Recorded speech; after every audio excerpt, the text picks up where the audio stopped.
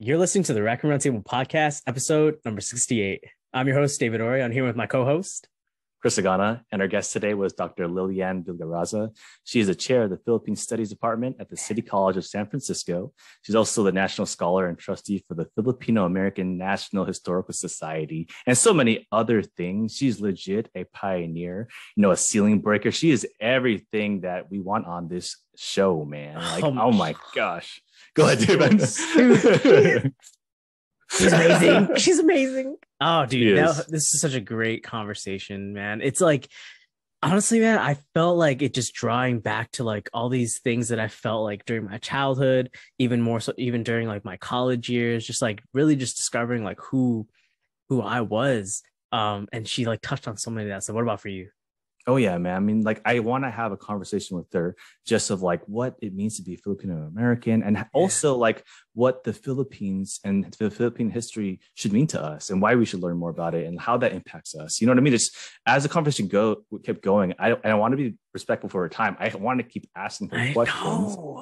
And I hope you guys, as she says, get some curiosity out of this, get some kind of aha moment, something that makes you want to learn more and Google. She name drops so many people, so many books, so many events in the Filipino American and also Philippine history that, I mean, if you don't search something after this, then what the heck, man? what even? Like, I enjoy this one, man.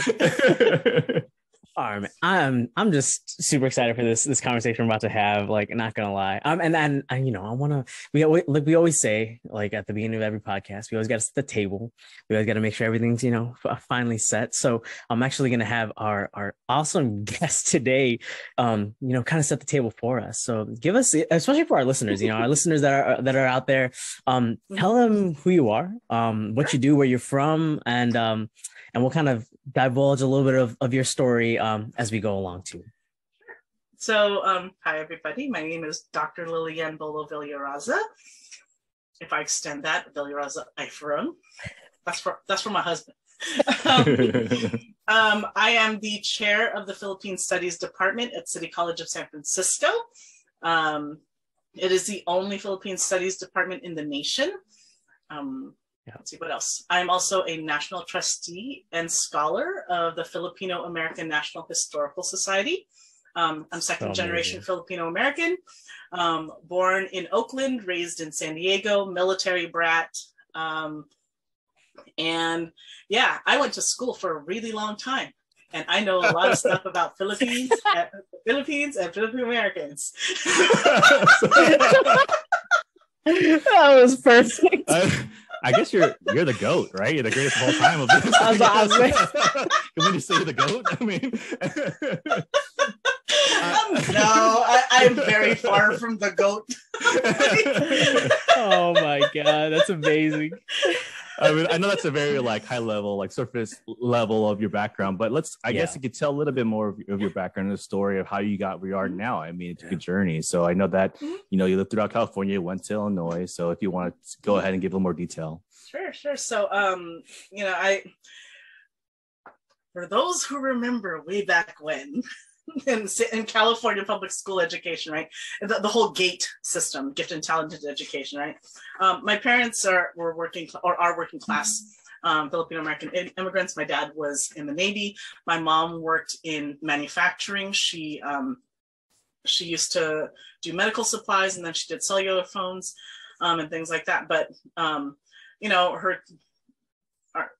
of her kids were like, oh, they're smart. Let's send them to a more well-resourced, predominantly white area of San Diego, because the schools around you, aren't well-resourced, right? So you take that test in like second grade, and then they bus you off, halfway across town to Point Loma in third grade. And so I was, you're an 8-year-old getting up at 5 a.m. to get on a bus, not happy, right? So in middle school, after all of that, I figured out a way to come back to the community and to my neighborhood, so I didn't have to get up at 5 a.m. And the only way I was able to do that was to say that I wanted to take Tagalog. And they were just opening up Tagalog classes at Bell Junior High.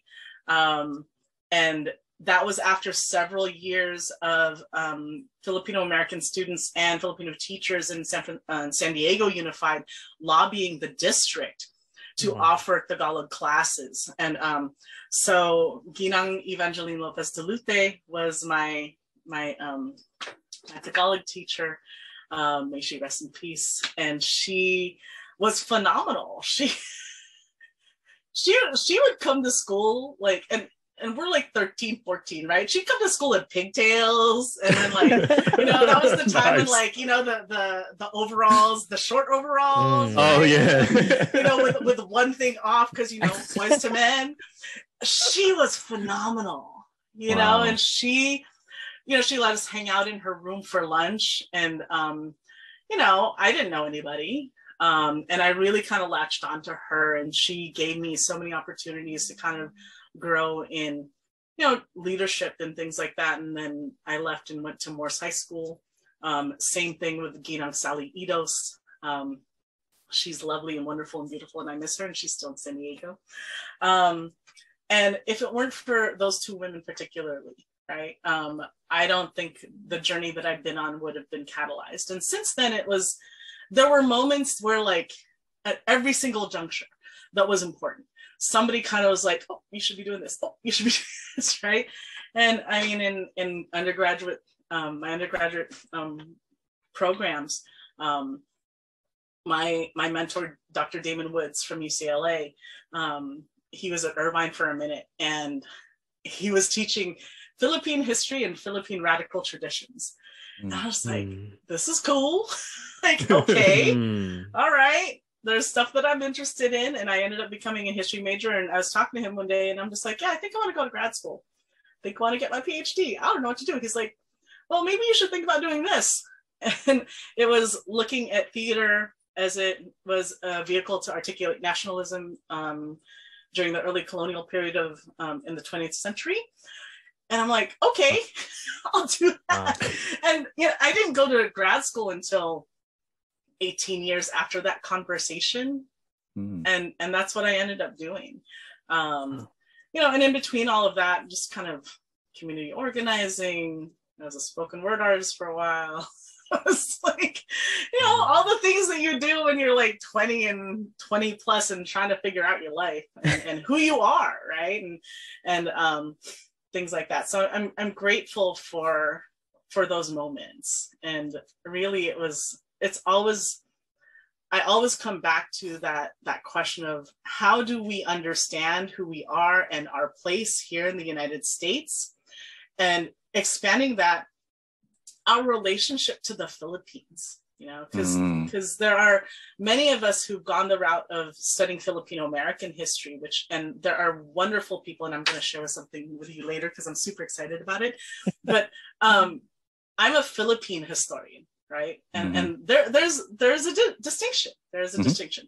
But I'm one of the fortunate ones, I would argue, who draws from their Filipino American experience to really try to help other people figure out what the Philippines means for them, and coming from that same kind of perspective. So, wow, yeah, no, that's super cool. No, that's super inspiring. I mean, and I know we want to give you time to share, but I wanted to just kind of like reel it back just a little bit, just because on this platform we talk so much about like discovering ourselves, discovering like who we are, and a lot of just self-reflection in order to discover that. Is this like you talked a lot about the journey too? When along your journey did you discover, I guess, or realize that like, all right, this is where it is, this is where I belong, and I feel like a lot of us are always, we preach this and we talk about it, like we're always searching for that. Now you sit as the chair of the only academic department of Philippine studies in the United States. That is huge, and I really wanted to reiterate that. And, but like when along that journey that you just described to us, were you like, all right, this is it? I am one of, and this sounds super arrogant, and I apologize if it does actually. I was one of the fortunate ones along that path where I knew I'd be in education in some capacity, right? And the whole thing about wrapping around Filipino identity, Philippine history, Filipino American experience, all of those things. It was all those little things. It's like I was drawn back to my community by Tagalog classes. I was engaged in the community because of all of the people I met in San Diego as a student organizer and then as a community organizer. I did things to really kind of uplift the demand for the Filipino language at the state level. Like there are all these different, and just talking to folks and talking to peers who are just like, I don't know what I'm doing. I don't understand who I am. And this whole thing of, being Filipino and why is it, and I mean, when the debut came out in the early 2000s. Yeah, let's go. Okay. Well, we went there. What? But then there were all these, there were all these other movies too, like The Flip Side by Rod Polito. I was like, what? And then there's a hip hop documentary, right, by Lacan De Leon and Don LeBon, and I'm just like, what? And then seriously, that Renaissance, that time in our in history, it was so rich with people, creating things, and I guess like if we use today's terms, right? Content creators and influencers and it was so robust, and I think there was no one moment for me. I was just blessed to be at a moment in history, at a juncture in history where it was just inundating you. And it's just like, oh, I just heard one voice. Oh, Buffy's on the radio. Jocelyn Enriquez. Oh my God. And it's just like, how could you not want to kind of dig a little deeper and try to figure that out a little bit more? And what I love even more right now, all of that's coming circling back, right? Because you see one voice, you see Drop in Harmony, you see, Kai and all those folks coming back right now, right? And parents and folks who are our age introducing it to their kids. Their kids are like, oh my God, I'm so embarrassed. Don't do that dance move. What are you doing? Stop doing the running man. I'm like, yeah, anyway. So I don't know if that answers your question. And I forgot to say, like, being in Chicago, I think, was really important for me too, because we live in a bubble in California, and experiencing and understanding the Filipino American experience in the Midwest was really important to me. And I love Chicago. I love the family that I made. They're the folks who are family to me now. Shout out Christine Jacobs. It's those perspectives for somebody who's coming from California were mind blowing, because it's just like, oh, there are Filipinos outside of California. Hey, kind of go on that a little bit, just because I don't think a lot of people understand that, go on that a little bit. Like, what were some like high level differences that kind of maybe culture shocked you a little bit? Yeah. Well, I think part of it is that we have so many resources in California. We have so many folks who are doing different things, but I also recognize in Chicago, there are people who've been doing things since the 50s, since the 40s. And, that you have the Rizal Center, and you have people who have been documenting Filipino American history in the Midwest. Dr. Barbara Posadas, who's my mentor and was part of the history department at Northern Illinois University, where I went. Like, her work was groundbreaking in understanding the Filipino experience in the Midwest and who was going there, right? Whether it was men who were working the railroads, right? Or it was, medical professionals who were being recruited after 1965. Like, this is what that looked like. And I'm just like, that is fascinating. Yeah. But yeah, that's awesome. I love my Chicago folks. Yeah. And you saying all these different like historical things, you're shouting out all these people that you cross paths with. I mean, for me, I will admit that I don't know who these people are. You know what I mean? But you hearing these names from you makes me want to. I'm going to Google these people after this conversation. Yes. You know what I mean? And I think you brought up like what kind of got you intrigued and pulled in to learn more about this also is because your peers were like, I don't know what, who I am as a Filipino American. And I have felt that before. And I'm just now getting wanting to learn more about our history and know more about our people.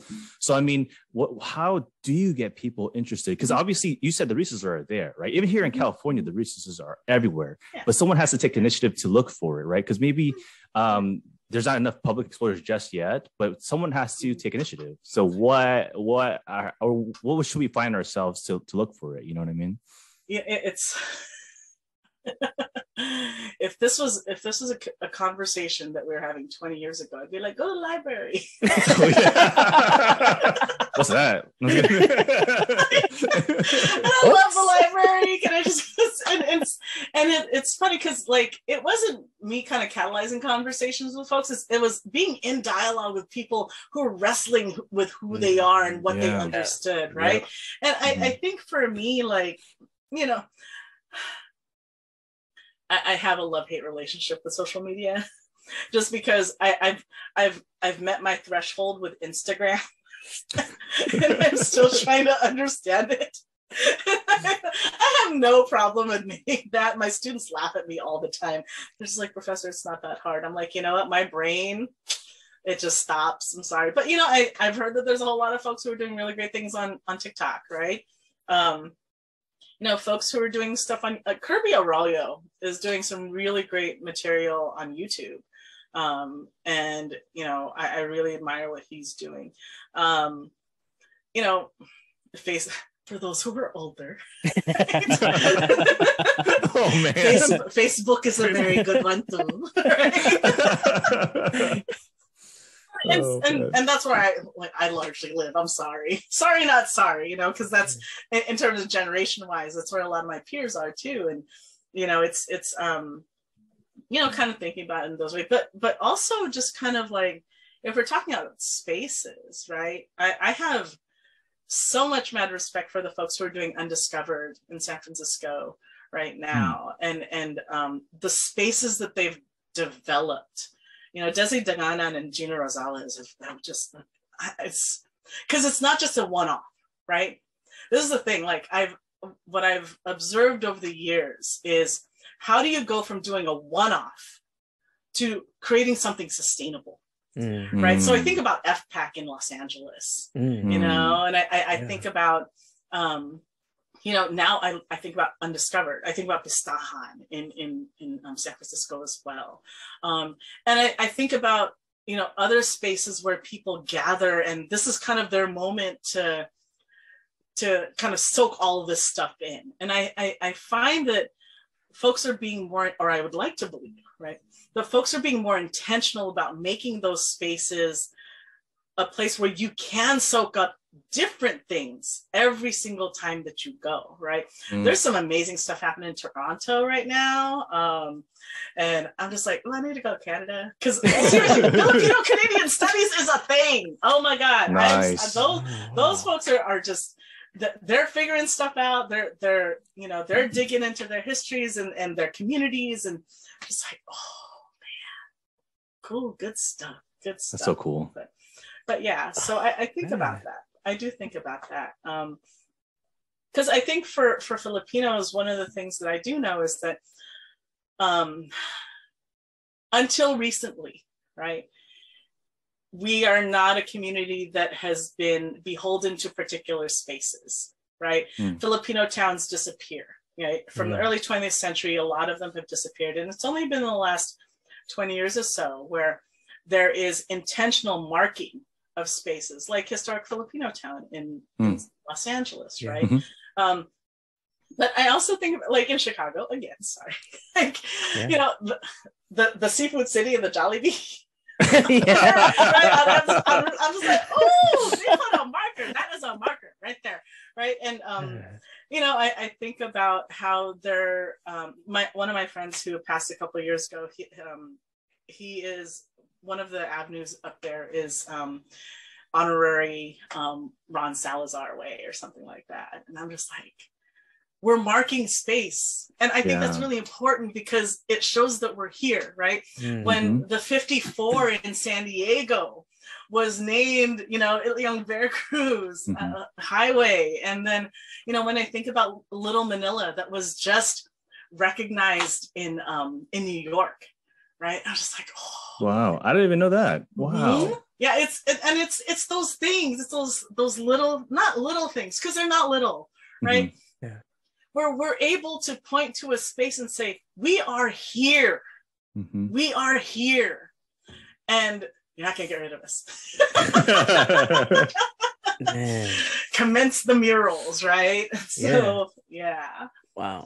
I mean, you talked a little bit earlier about like people's, like you were in dialogue and with people and their journey to discovering like their roots, right? And I just kind of want to, because like, you know, kind of Chris was alluding to, you know, I'll admit too that I went through a very similar, I feel like I still am going through that similar process. You know, that's a continual process. But what's interesting for me, I think, is that I went from that like Chicago and I moved to California, and that like blew me away. Just like the contrast and the difference. And I think that's primarily what drew me towards it, but it also was very, very scary. So I recognize that it is a process of discovery. But for the people that you've interacted with, what's like a common thread of things that have really like sparked that for them? Like what did they not know previously that they knew and they were able to see clearly, and that was like, wow, I had no idea that was even a part of me. Now I really want to go discover that, or dig a little bit deeper. What are some common threads like that? You know, it's funny because as a teacher, educator, professor, whatever, you don't see those things until later, if they come back and talk to you about it, right? So, you know, one of the things that I'm extreme. Oh, do I have a copy? Oh shoot, it's not in. It's not in. So one of my former students, I can't call her my student anymore. She came to City College after she graduated her BA and was just kind of like, I'm going to take some classes. And she found Philippine studies, and now she publishes a Filipino American newspaper. You know, that was like the thing, you know. One of my students finished his BA in sociology at Berkeley, ended up getting his master's. And then for his capstone project, he created a class for a community college. And then we turned that into an actual class at City College. Wow. Filipinx LGBTQ plus identities and cultures. You know, so when I think about, I would like to believe that I open doors for students to kind of think about these things and think about possibility and opportunity, and not feel like, oh, I can't do that. You know, I think it's really important for students to believe that you don't have to go down, you don't always have to be a nurse. No thing on nurses, right? Nurses are super important. 1 in 5 nurses in California are Filipino, right? But it's that thing of, do we all need to be nurses? Right? Or healthcare. Or healthcare in general, right? And if healthcare is your pathway, fantastic, but is it the space where you want to be? Or is there something, it's like, okay, you're a nurse practitioner. Do you want to go on and be a doctor? You know, do you see that as a possibility for you? If you're a doctor, do you want to be a specialist in some way? Do you see that open for you in some way? Right? And kind of, or even kind of think about health administration, right? Do you see yourself as being a manager? Right? And I think for a lot of folks, there's a fear of kind of moving up and not feeling like, oh, well, I don't know. And I try to, my hope is always that the folks that I interact with walk away with feeling like, okay, no, I think I can, let's see where this can go, you know? And I just get really happy when I see folks doing things that they love. You know, it sounds super cheesy, right? Hella cheesy to be like, you know, because people, you know, particularly immigrants, and I understand this, right? It's like you survive. Your primary goal as somebody who's coming into this space, you know, this culture that feels very unnatural or unfamiliar, right? I'm just trying to survive, right? And then second generation kids come along and say, I just want to be happy. Like, what do you mean happy? Like, you gotta survive, right? Hey. And right? And I'm just like, it can be both and, you know? Exactly. And you can do things that you love and thrive, right? Like I think of, have you read Aaron and Trotta Kelly's stuff or Randy Reby's stuff? No. Aaron and Trotta Kelly is this extremely prolific young adult author. Like, or she won the Newbery, right? And she's, and I'm just like blown away by her work because she's produced novel after novel over the last, I would say, 5-6 years. You know, and then Randy Reby's work, you know, particularly thinking about, you know, the experience of Filipino American men, right? Because I find that a lot of narratives are really female dominated, and I'm always kind of looking for that, you know, that story of, well, how are we also uplifting and supporting our men, right? Because it's I'm all about women empowered. Don't get me wrong, right? But really, I'm just kind of like, how are our men kind of moving into spaces where they feel like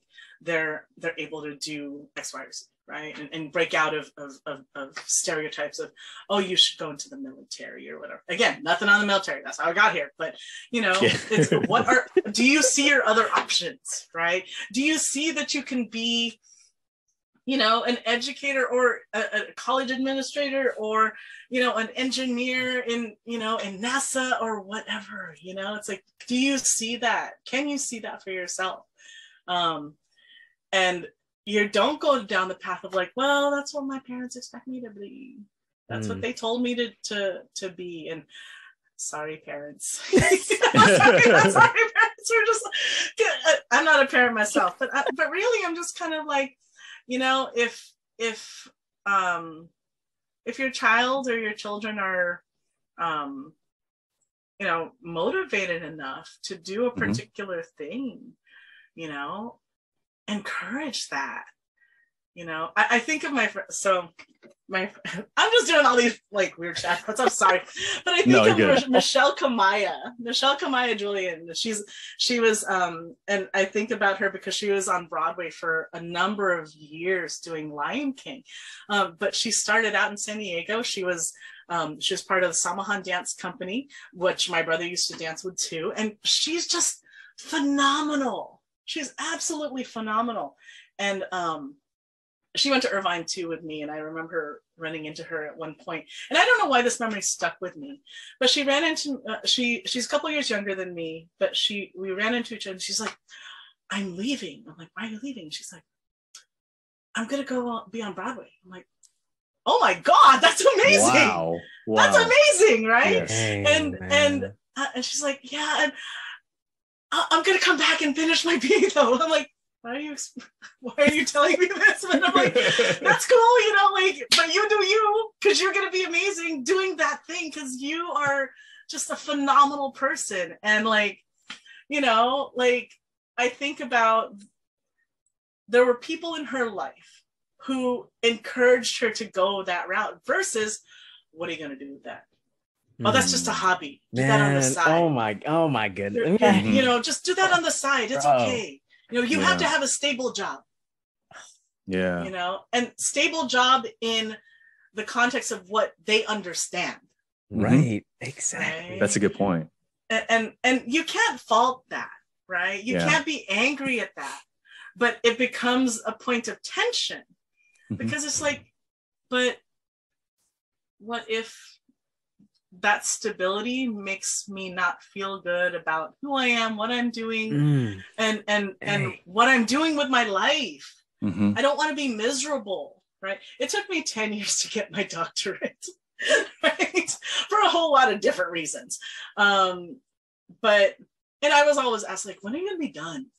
When are you going to be done? Oh, man. Right? Mm-hmm. Are you done yet? Well, you should stop school. You have enough school. I'm like, yeah, I know I have enough school. I know I've been here for a long time, right? But it's that thing of like, but I like doing this. And it will, I absolutely believed that it would work out. You know what I mean? That something will come my way that would pull me out of the debt and then the space where I was kind of like, you know, and you know, my partner was very helpful once I moved out here. But even before then, I'm just like, I'll figure it out, you know, and I don't regret any decision that I've made thus far in my life, because every single thing that I've done has gotten me to this point, you know, and I'm just like, I don't regret any of the community work that I've done. You know, I don't regret any of the organizing that I engaged in. And people are like, well, you should go to school. Just finish school. I'm like, yeah, I'll be done. Don't worry about it. I'll get it done. Because those things were so important too. You know what I mean? I have to comment on this because I didn't want to lose it. No, you're fine. That it, like, what you like, for whoever's listening out there, like, go back and rewind 5 minutes and re-listen to that, because like, I'm just sitting here literally, if you're watching on YouTube, like, I'm literally just sitting here just like, bro, like, that's exactly right. Like, that 5 minutes ago, re-listen to that. Like, that's exactly what we're trying to do here. You know, be a catalyst, be a part of the movement of change, right? That mindset of change. Because there's so many people out there that we feel, I mean, Chris and I talk about this all the time offline. Like, there's just so many people out there, even including ourselves, that have felt that way. Right. And it wasn't until we started having conversations like this that really got us to just get up and change that, you know, and push the boundary. We always talk about like break that ceiling that we put on ourselves, or as a people we put on ourselves, or the walls that we've constructed ourselves. Like, break those down. Like, we don't need those things. And like, that's why, like, for anyone listening out there that really wants to just grasp like what this platform is trying to do, go back 5 minutes and just re-listen to that. Cause that was seriously like just beautifully, eloquently said. And like, that just like hit me in the heart. And I literally just didn't want to lose that. So I really had to just say that. And I know that Chris had a comment too. So I just wanted to get that through. Yeah, for sure. Now I just want to comment on how you talk about with parents, and we're not knocking parents, but I think it's just that generational difference where, like you said, they came here with that sort of like survivalist mindset. And now us, the newer generations, understand that there's passions that we want to pursue and things that will make us happy. And in the long run, like, we've made it, mom and dad, we've made it out here. Now let us pursue something that we can go to bed and be proud of. You know what I mean? Besides providing food on the table, but it's like something that will leave my legacy, right? And I think that's what you are doing, is that you and so many other leaders, like you said, your friend who went on a Broadway. And when people are like, why don't you just make that like a side thing? Why don't you just make it a hobby? You hear that many times. No, it's like, that is your calling, man. Oh, you know, just like this, you know, teaching is your calling, leading is your calling, right? Yes. And I think of like, because I used to think that way too, where it's like, why are these creatives like trying to dedicate so much time to this? Shouldn't they have a job first and then do the stuff on the side? And then I started seeing what people, and I want to say like AJ Raphael. I look at AJ Raphael and how he's leading also in the community, right? It's like he is the Kai of my generation, because like, I mean, with Kai, they had a hard time because they had to like push out music a different way. Before the internet was out here, right? So now that straight up, I'm sorry, CDs out of the back of the car. Let me tell you. I'm sorry, I'm not trying to age you right now, but I'm just saying like my observation. Hey man, CDs out of the back of a car is a real thing. But for real, what AJ Raphael did, honestly, is what's helping. What's her name from High School Musical? The musical. What's her name? Olivia Rodrigo. Yes, right. I feel like he helped create that path for her. It's helping other Filipinos be discovered and putting more of their content or whatever they're passionate about out there in the world. Because most times we're afraid. We're afraid of not just what our parents will say, but other people will say. Like they might think, oh, I need to get a job before I can actually do this first. You know what I mean? But what I think is that you are creating pathways, you're opening doors, like you said. And that is what is important, because it's representation. It's what makes people more encouraged to pursue what they want because they see the success, right? And I kind of want to shift to what like this Philippine study organization that you call, is that what it's called? I'm sorry, it's the Philippines Studies Department. Yes. Mm-hmm. I've never heard of a school having that. Obviously, it's the first in America. How did that happen? Because let's go there. You know, I want to go there because it's super important, because I'm pretty sure there's a lot of like prodigies for coming out of that. You know, yeah. Well, before I go into that, I do want to. I want to emphasize to folks, because I think what our current culture has done is really kind of has made things look easy, right? Mm-hmm. And I want people to understand that, you know, I talk about all these things. All of this was work. It's work. You put in the work, right? Mm-hmm. And I think that that's really important to recognize that this is not just like, oh, I willed it. Mm-hmm. Yeah. Right. Yeah. Like I was very intentional about, okay, I'm going to do this. And it seemed haphazard. Right. But I enjoyed the work too. Mm-hmm. You know, you have to enjoy the work. But anyway, so Philippine Studies, it's 52 years old. I was not there when it was born. I'm not that old. And it was, I have to apologize. My cat might make an appearance. It's fine. So it was on the tailcoats of the 68-69 ethnic studies strike, which Filipinos were engaged and involved with. PACE out of San Francisco State was a leading organization that was a part of that. But, you know, City College is actually down the road from SFSU. And Philippine Studies evolved in a parallel kind of way, where it wasn't just students, but also the community kind of rallying together and saying, we want Philippine studies, not necessarily Filipino American studies. And there was also supportive administration, right? So I think at that moment, it was just the perfect moment for all of this to kind of come together, because Philippine studies and African American studies were the first ethnic studies departments that were developed and established at the City College of San Francisco. Wow. And so it's fascinating to me, because I'm just like, but why, right? And it was in this kind of confluence of the anti-martial law movement kind of emerging in the early 70s, the Third World Liberation Front and ethnic studies, but also anti-war movements, all of these things, right? And so that's where it started. Right. But in terms of infrastructure, they didn't have a full-time chair until the mid 80s. And then there wasn't another full-time chair again until the 90s, because the first person, I think they passed away. And I'm still actually researching this history myself, because I want to write about it. But yeah, there was that person passed away, and then it became a part-time department chair thing, and then a new person came in. They were hired full-time, and they were there until 2014. I came in at 2014, but there was another kind of moment where, does your department really need a full-time chair? And I want to make clear why that's important. Having full-time faculty in a department provides stability. Right. That means that there needs to be, or there can be somebody there who will develop degrees and certificates and classes and things like that. That is why it's important to have a full-time tenured faculty, right, in those spaces.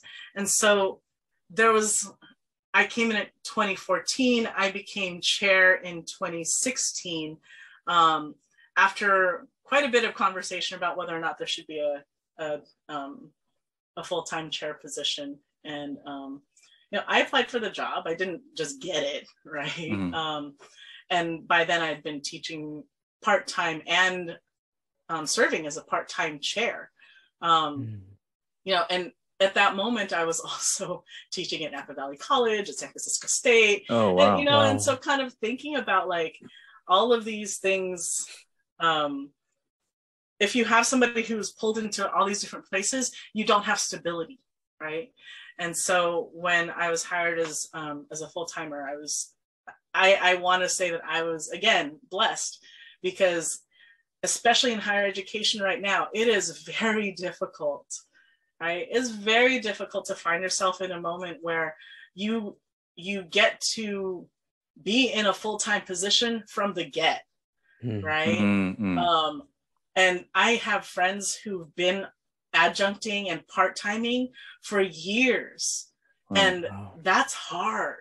That is really, really hard, because there comes a point where you're just kind of like, I don't know if I'll ever get a full-time position, because there are going to be new people coming out of their grad programs every year who are going to be fresh and new, right? Wow. That people will be like, okay, no, we're going to hire that person, you know? So, yeah.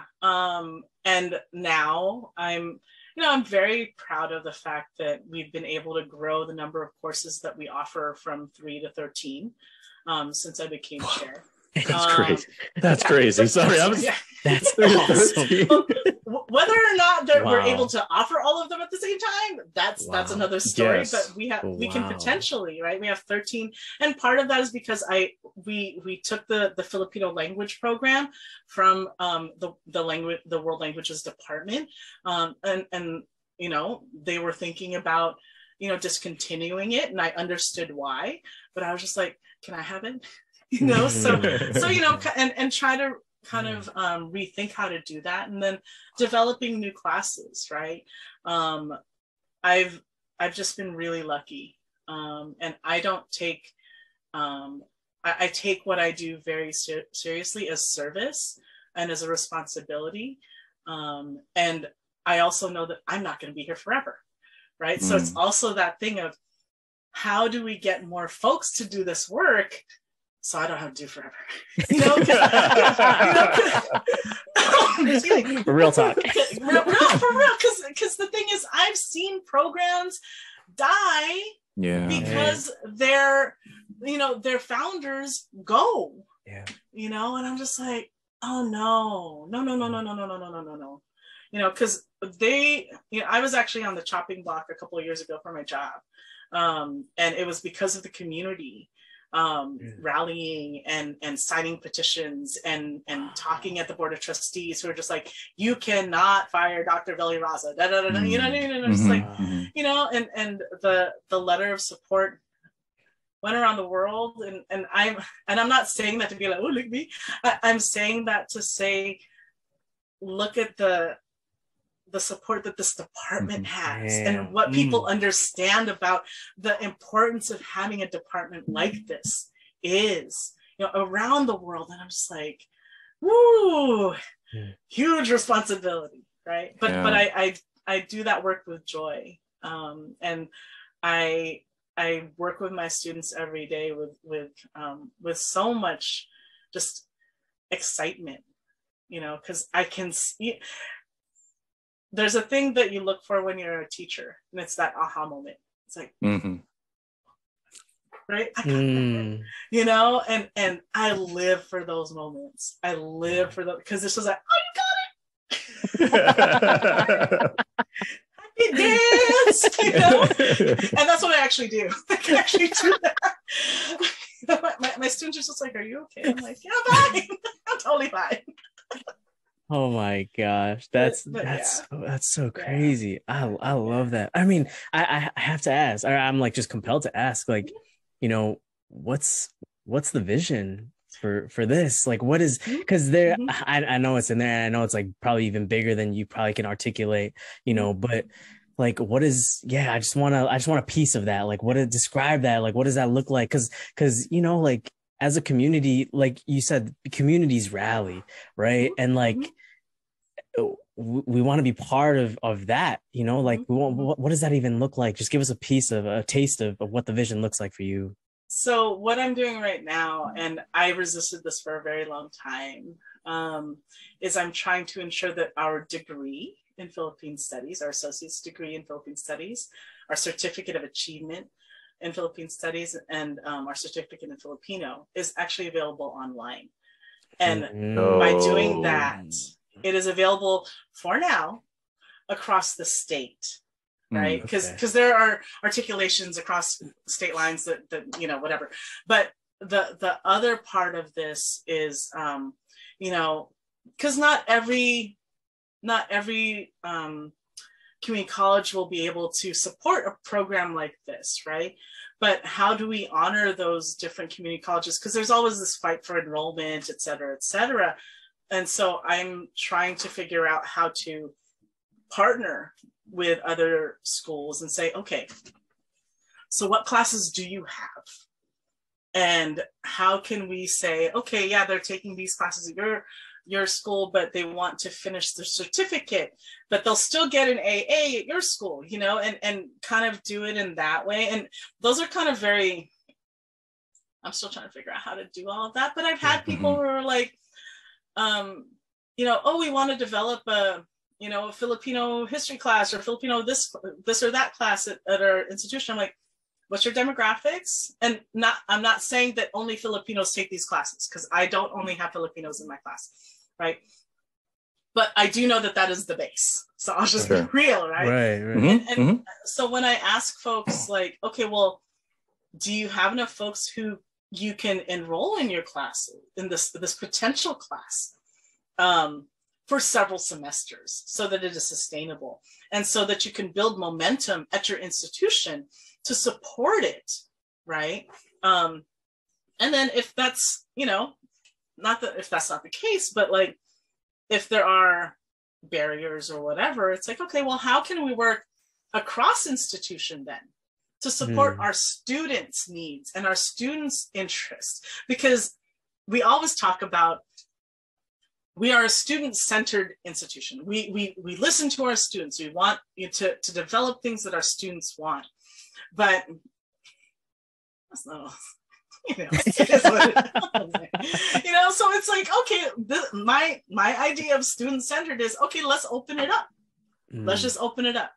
But let's open it up understanding that there are other institutions engaged and involved, and figure out how we can do this amicably so that we're all supporting each other in this process and not fighting each other for enrollment.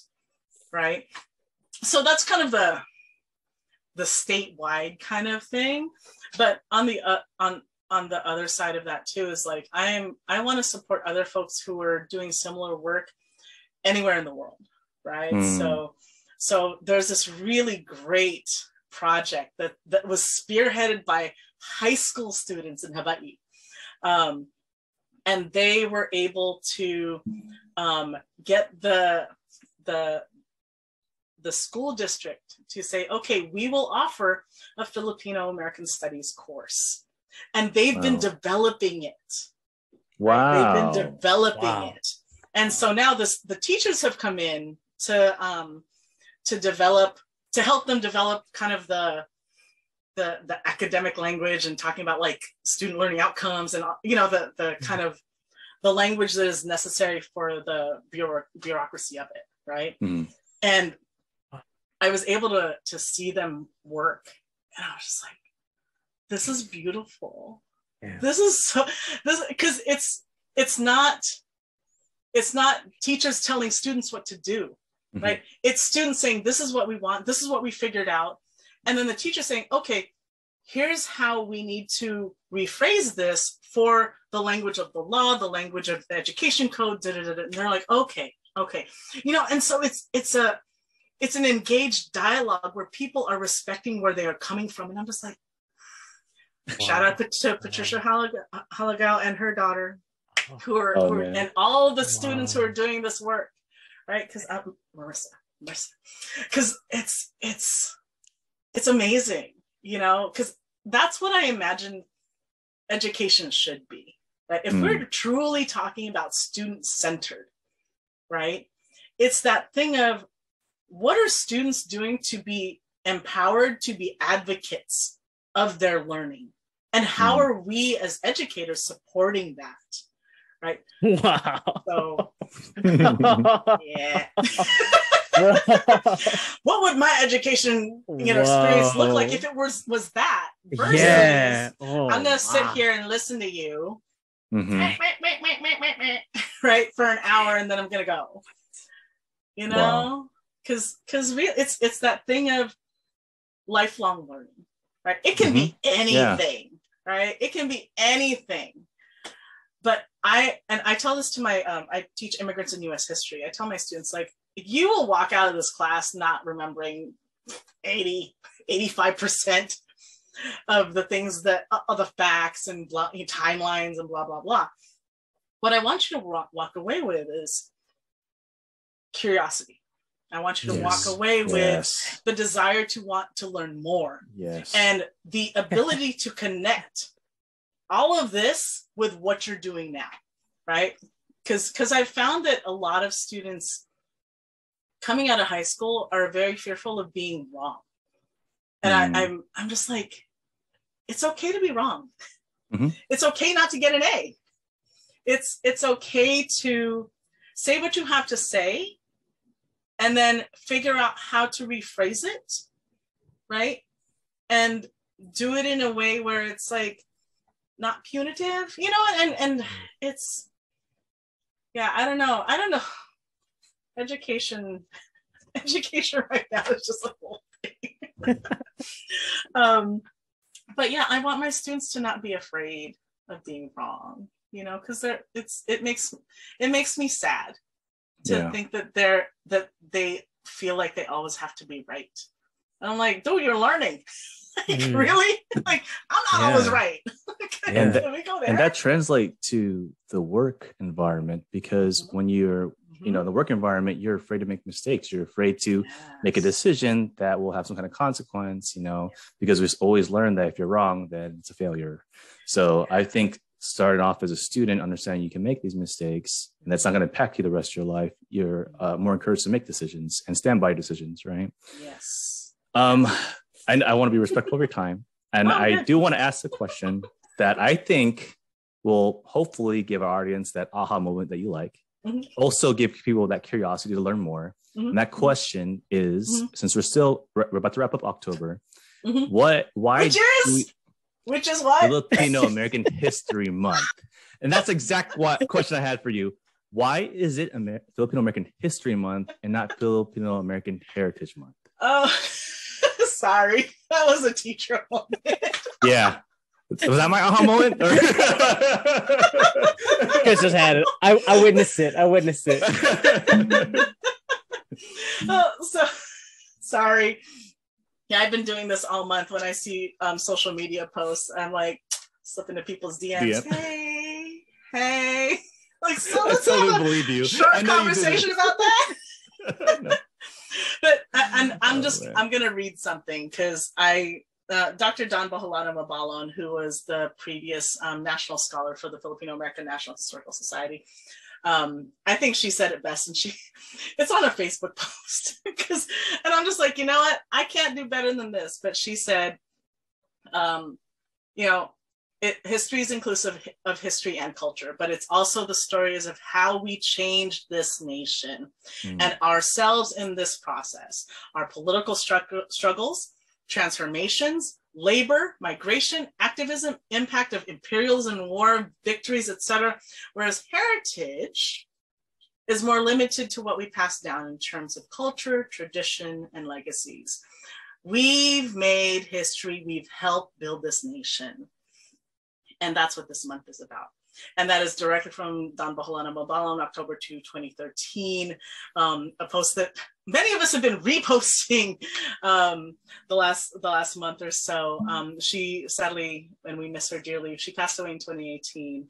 And but she has been such a force in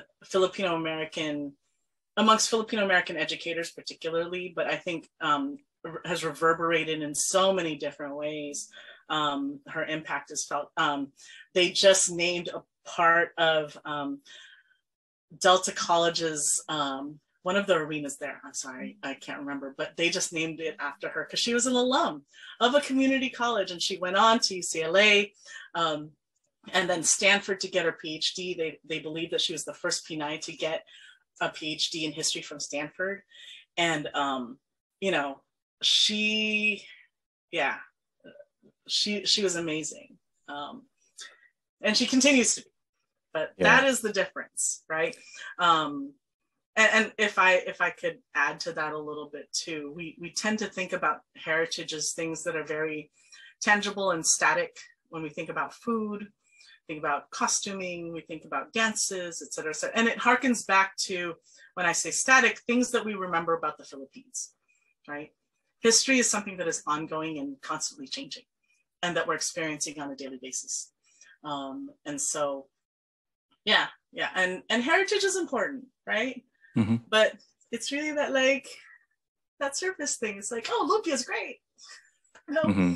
Ube's a thing, right? I was just watching the Great British Bake Off last season, and one of the contestants used ube in their donuts. I'm just like, okay, diaspora, guy from Germany, now in Great Britain, you go and use ube, right? You know, yay, Jurgens.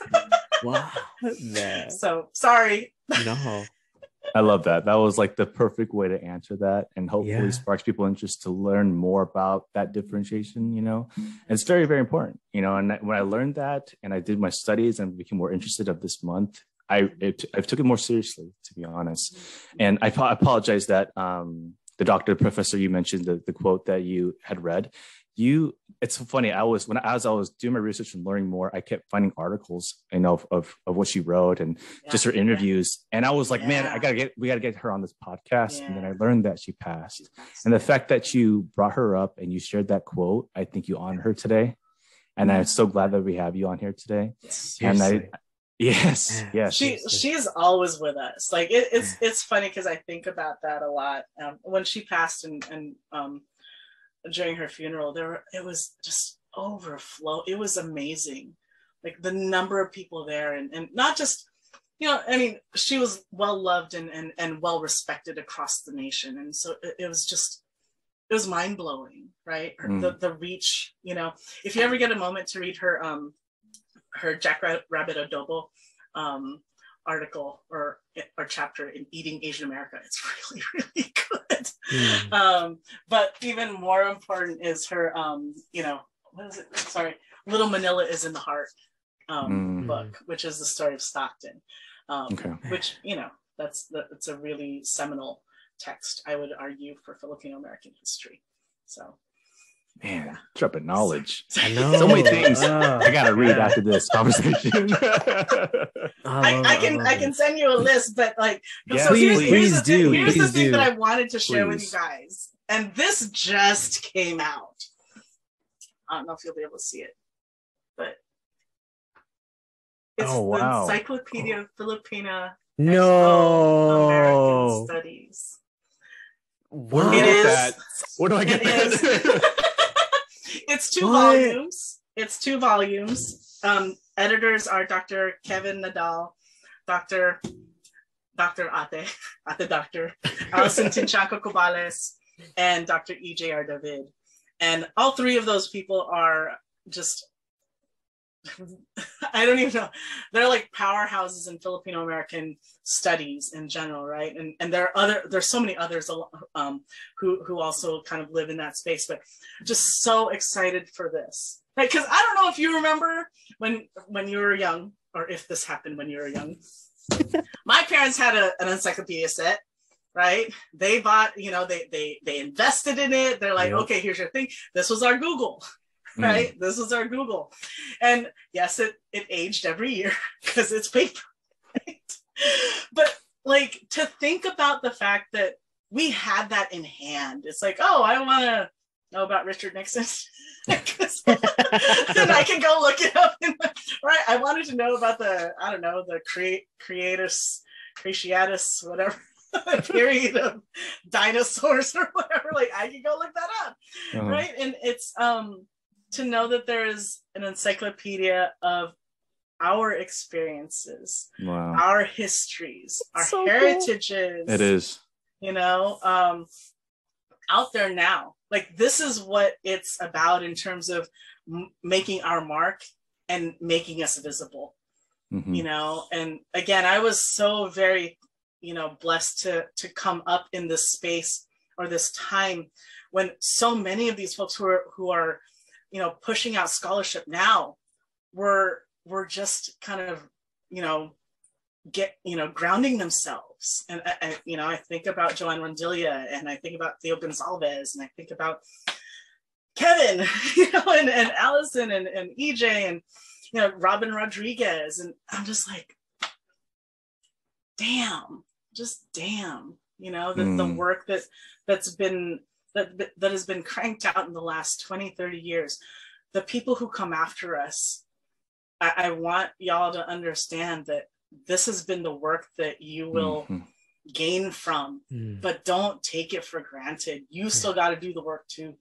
You know, you know, this is only 2 volumes.